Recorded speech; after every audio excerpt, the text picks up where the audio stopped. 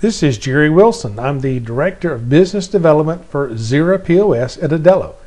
And in this series of videos, we're going to take a look at employee theft, how large it is, and how it affects you as a business owner. In this particular video, we're going to take a look at the significance of the problem in the United States. We're going to take a look at how you as a business owner can recognize employee theft and just what you can do to stop it. Employee theft in the U.S. is a real problem. There are several contributing factors to this. High unemployment. We probably, each one of us knows someone who is unemployed and looking for work. A lot of those people are underemployed. That is, they've taken a job that pays less than they're used to and is a job that they're less than they are qualified for. There's also the low average wage. That it means that there's a low average wage for the beginning employee, and it's very difficult to make a living at that amount. So there are a lot of people who will take that minimum wage job and say, I'll take that job for that amount of money and all I can steal. There's a sense of entitlement that the business owner owes their employees more than just a paycheck. And these employees will steal what they feel is rightfully theirs through that sense of entitlement. Unfortunately, business owners just aren't aware of the theft that's going on, and therefore it's rarely caught. That is really a sad state, because as you'll see in these videos, employee theft is preventable. And when it is caught, it's rarely prosecuted. We've had business owners come to us at Aldelo and say that our software wasn't adding correctly, wasn't creating the reports correctly. And when we looked at the log files, we saw where a specific employee was stealing. We were able to tell the owner that this particular employee was stealing, how they stole, and how much they stole. And the business owner was like, no, that can't be true. That's one of my best employees, or that's my best manager. They've been with me for years.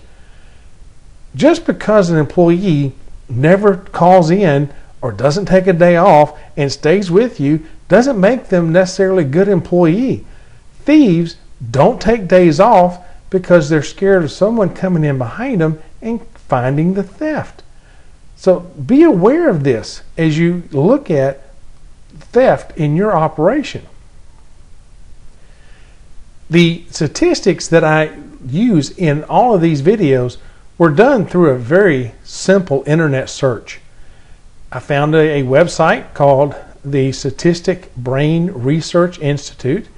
You can look this up yourself and verify the numbers. But employee theft in the United States is much larger than you might think. Which brings me to employee theft fact number one, and that employees steal in excess of $50 billion a year. That's a lot of deadgum money. But that's how much employees in the United States steal every year. But how does that impact your business? Let's take a look at it. A $10 theft by an employee, if you're running a 5% net profit, that means you've got to do $200 in sales just to make up for that $10 theft. If you have 5 employees per day stealing that $10 each, that means that you have to do $1,000 a day just to break even from the theft. And if you're only closed, let's say 4 days a year, that's $360,000 a year that you have to do just to make up for the theft of those 5 employees. That brings me to employee theft fact number 2. And that is, sadly, 33% of the businesses in the United States go bankrupt due to employee theft. That's an incredible amount. And every one of those is preventable. If you need help, look to what you have already in place in your operation. Your cash drawer. You probably have a cash drawer. Does it have a key? Do you leave the key in the drawer? Don't. Take that key out. Does your cash drawer have a button on the bottom that allows it to be opened? If it does, get a cash drawer that doesn't. Even the most basic cash registers have something called a non-resellable grand total. This is like an odometer in the car. If you give your car to your teenager for Saturday night, you look at the odometer before they leave, and you look at the odometer when they come back, and you're going to know just how far they drove.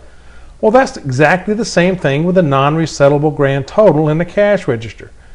I once helped a business owner catch a thief using the grand totals. What this manager was doing was, the business stayed open to 10. He was closing at 9:30 on different nights. And what he would do was he'd do a zero out of the register at 9 o'clock, 9:30, and then run the rest of the night and pocket the money. What we did to catch him was we looked at the non-resettable grand total in the morning, and then we checked the non-resettable grand total the next morning. And we knew exactly how much business the operation had done, and it just didn't match what the manager was turning in. In the point of sale system, we have something called log files, and these allow us to do basically the same thing except with more detail, in that every touch is recorded in the system. And then we have security protocols that eliminate breaches and keep employees out of areas where they should not go, such as letting a cashier do a return or close out the business. Employee theft is preventable, but if you need help, you need to contact your local Aldelo or XERA POS dealer. If you don't know who that is, give us a call at 800-801-6036, and our inside sales team will point you toward your local dealer. You can always visit www.aldelo.com for more information, or contact us at sales@aldelo.com. I'm always available to answer questions at jerry.wilson@aldelo.com. And as always, we encourage you to like us on Facebook, where we have daily articles on operating a business and operating a restaurant in a profitable manner. You can follow us on Twitter or on LinkedIn. And please subscribe to us on our YouTube account for more videos about restaurant operations.